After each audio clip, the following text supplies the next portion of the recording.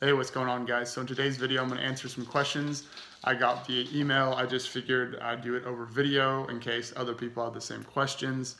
I get emails every day now from people that are not doing very well on a low-fat, high-fruit diet.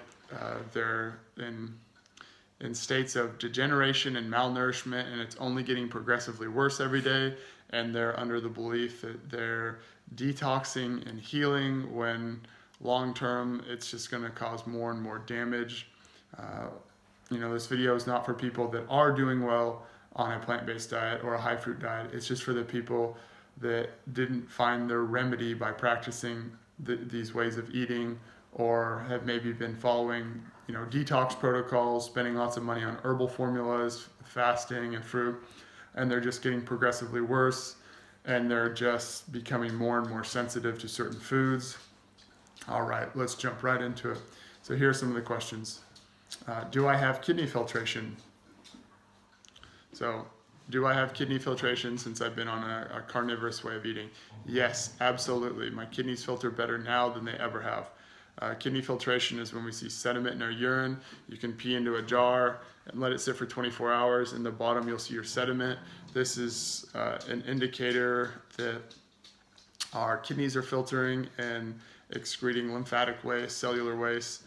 Dr. Robert Morris is a huge proponent of kidney filtration to make sure that the body is, healing and cleansing.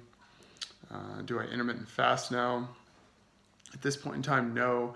I have experienced 1 meal a day intermittent fasting, and I did totally fine with it. But I'm not going to recommend that other people fast or participate in only 1 meal a day. I definitely don't believe it to be necessary to only eat 1 meal a day or to intermittent fast. Different ways of eating work differently with different people. And so I just encourage you to find a way of eating that works best for you and is the most appropriate. Some people do really well with a big breakfast and and not eating dinner, or a light dinner, and vice versa. So just try to listen to your own body and find what works for you. So many of us get caught up in trying to follow what other people are doing because we want to achieve health like that we believe that they have, and this can be very psychologically damaging because we feel that there's something wrong with us rather than just needing to make a change in the way that we eat. Does my poo smell bad? Well, it doesn't smell good, but it's not any worse. I'd feel that it's probably a little stinkier with the increase in cooked animal foods because there's going to be a bit more waste excreted. I'd say my poo smelled the least when I would just do periods of eating purely fruit. Does my breath smell bad? No, my breath does not smell bad. I would say that my breath probably smells less bad now than it did when I was on a plant-based diet. When I was on a plant-based diet, it would tend to kind of smell fermenty. And now I don't really notice a difference even when I wake up in the morning. Did I take small bites when I first started eating meat? Just for the first couple meals. But I don't really focus on taking small bites. I just focus on chewing my food and make sure that it's thoroughly masticated so it digests, absorbs, and becomes utilized more easier. If I can't touch raw meat, can I eat cooked? Yes, of course. Prepare it however you like it. If you want to lightly cook it, although I will say that overcooking it could probably really inhibit the amount of nutrients in the food and probably create some less desirable issues, such as like dehydration. It just becomes like really dry. Like for me, even if I cook eggs, I just very, very lightly cook them, and it's almost like a soup. It seems to work better for me with the more moisture content in the food. This is also what I found on a plant-based diet as well. Like one of the benefits of a fruit-based diet is that we're getting so much liquid that hydration is probably not going to be much of an issue. Whereas on this type of a diet, I could see hydration as being more of an issue because there's less water content in the food. the more that we cook it. But like I said, just find a way that works best for you. Would an all-cooked chicken diet work? I would say no, long-term it would not work, because we're not getting all of our essential nutrients and like fat-soluble vitamins. You could definitely include it in a meal for sure, but I wouldn't say do it for every meal. Chicken's relatively high in protein, low in fat, and this doesn't seem to work very well for most people practicing like a carnivorous or ketogenic diet. They usually do better with a higher amount of fat than protein, but you just want to make sure to get enough fat, because that's where we're getting a lot of our fat soluble vitamins. I would highly recommend including organ meats such as heart and liver. Eggs are also a good source.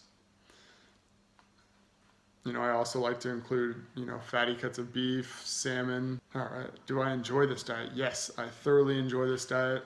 And for other people that have given me their feedback just starting it, say that the feeling of satiation is priceless, and they feel very content after they eat, like their body was, you know, they feel much more nourished and not just like stimulated in their taste buds. Because when I was on a plant-based diet, I would just eat and eat and eat, and I wouldn't find satiation.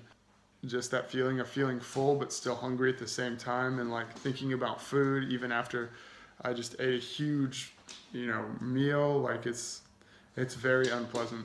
Does it get boring? No, I would say it doesn't get boring, because once our body is satiated and it's content, then I don't really think about food as much. A huge factor in my experience is just the adjustment phase. You know, being consistent for 2 to 3 weeks and allowing the body to get adjusted to it. And then psychologically, anytime we start a new habit, you know, just making sure to be consistent for the first 2 to 3 weeks really helps us to transition into making that a long-term habit. And so I would definitely recommend, you know, just giving it a little bit of time, that adjustment phase. You know, there's, you know, some people experience diarrhea or some other slight issues in the first 2 to 3 weeks. There's definitely a major shift in the gut microbiome, and there can be the elimination with a lot of you know, bacteria, especially overgrows within the small intestine. I know a lot of people are reversing their bacterial overgrowth with carnivorous ways of eating or ketogenic diets, because they're not feeding that bacteria that's already overgrown.